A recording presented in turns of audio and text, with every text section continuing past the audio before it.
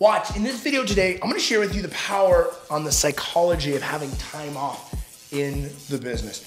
One of the mistakes that I've made in my career, and I still make it today sometimes, I get over obsessed with what I'm doing, especially when it's solving a specific problem, and I'm frustrated. But when I'm frustrated and I keep trying to solve the problem from that space, guess what? I'm not in a great emotional state to get the right answers or take the right actions. So especially when my business is ebbing, especially when I'm getting challenged, I create space to feel good and always feel better. I had a mentor once say to me, when shit's going bad, I'll go on vacation. Because when I go on vacation, I get out of my head and I start breathing and I start getting inside, and it's our roots that determine our fruits. So that's what I do. I always find time to create space.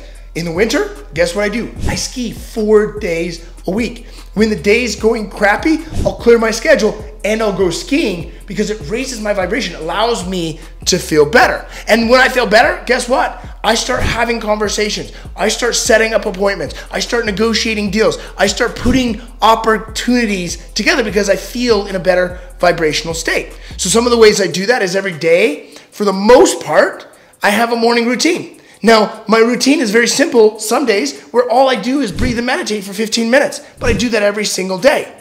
Some days it's longer. Today, I went on an hour walk after I did breath and meditation for 30 minutes, and then I wrote in my journal. But it's not the same every day, and you don't need to do the same thing every day, but you need to be consistent with creating space where you're working on your inner world root system. The second thing that I do, I schedule ahead of time things I want to do. So for example, coming up July 24th through the 26th, I want to go watch Wrexham play Manchester United. So it's on my calendar, it's already booked, it's already ready to go, and it's something I look forward to go doing. I'll do smaller versions as well, because I'll schedule in advance for the weekend a reservation at one of my favorite restaurants, so I look forward to doing something. But I'm creating that space so that I'm not working all the time. There's a really great book called The Net and the Butterfly, and it talks about the focused mind or the executive mind and the wandering and the meandering mind.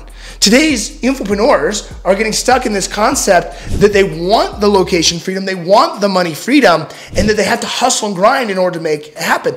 But it's our behaviors that create the permanency. What we practice becomes permanent. So if you're practicing working all the freaking time, you're actually not going to get all your problems solved. What research shows in that book, that the biggest problems get solved through what are called eureka moments. And that's where you're in the wandering or meandering mind. That's where you're actually not trying to solve the problem. You're letting the mind relax. For example, in the shower, I have some of my best ideas. And I bet if you take a long, hot shower, it feels really good because you're releasing and letting go of attachment, and it creates, oh, I should do that.